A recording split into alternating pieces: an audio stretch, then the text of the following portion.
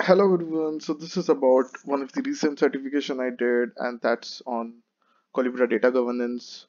So let me brief you guys on that, and this is going to be a very short video. So what is Collibra? So Collibra is a company that provides tools related to data management.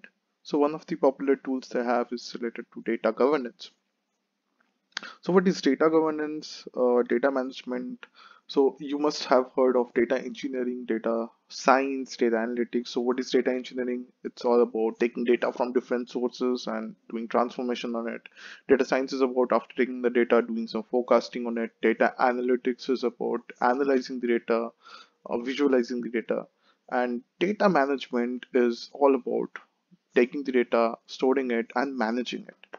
So there are a lot of challenges when it comes to managing data, and with the kind of volume of data that we currently receive, this challenge is uh, becoming a massive day by day. And data management field is getting wide popularity because of these challenges. So few of the areas that are quite popular currently are master data management, data quality, metadata management, uh, data cataloging. So these are data governance. So these are fields which are getting really very popular when it comes to data management.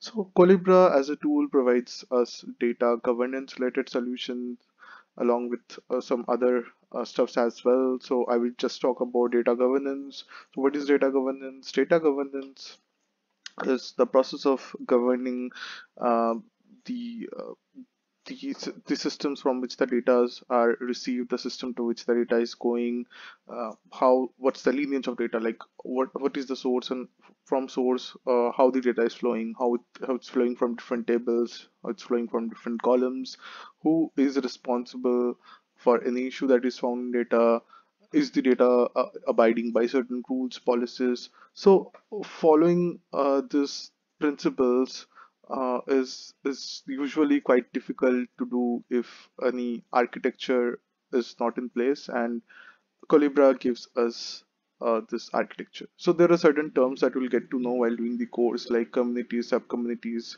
domains, assets, workflows, and how you can learn about it and do a certification is you just need to go to Collibra University. So just go and search for Collibra University, and you'll get this link. And once you get down to this link, you can see a list of courses. So the courses that I would suggest, since I was logged in, I was directly uh, redirected to my dashboard.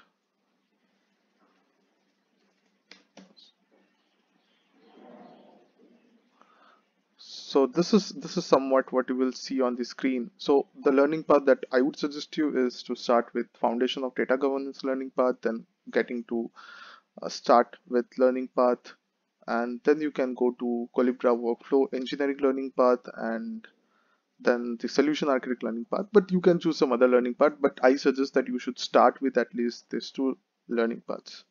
So once you enroll for any learning path, so let us take this as example. So once you enroll for any learning path,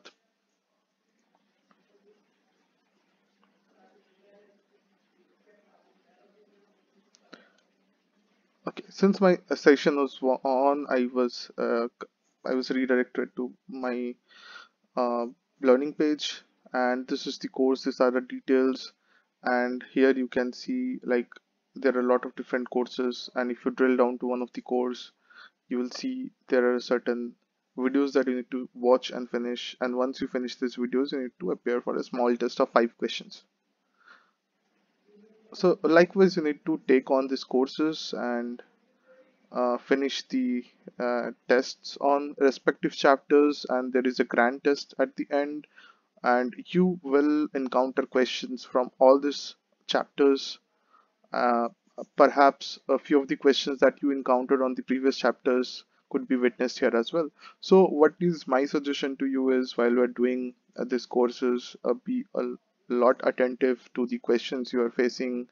uh, sometimes I was not sure about few of the things because of the pace of the video, and sometimes since I'm new to this data governance area, I was not able to grab a lot of concepts easily.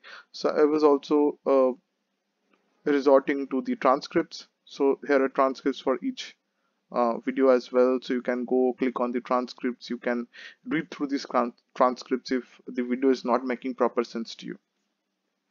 So likewise, you can take the courses and finish the videos and get the certification, which will be valid for 2 years. If you want to do some hands-on, then there is a solution as well. You can go to Collibra website and you can click on Try Collibra. So once you click on Try Collibra, you can register using the only option is using your business email. You can't use a Collibra test account using your any other email IDs, but you can register in Collibra University using any of your email ID, even your personal email ID will do. But this test drive account will only be provided if you're having a business email. So you need to register it, follow few steps, and once done, you will be given access to a test drive account which will be valid for 14 days. So you will receive the details for a login in your business email. So this is how things will go on. So you can try on some stuffs in the test drive. You can uh, go through the courses, read through the transcript, finish the video, get the certification. And if you face any problem, you can reach out to me anytime. The details reach out to me at any time. The details of my handles are given in the description. Hope you guys finish this certification as well. And my next target is DP 203, which is Azure certification. So I'll be back soon with a new video on tips and tricks to clear DP 203. For today, bye guys.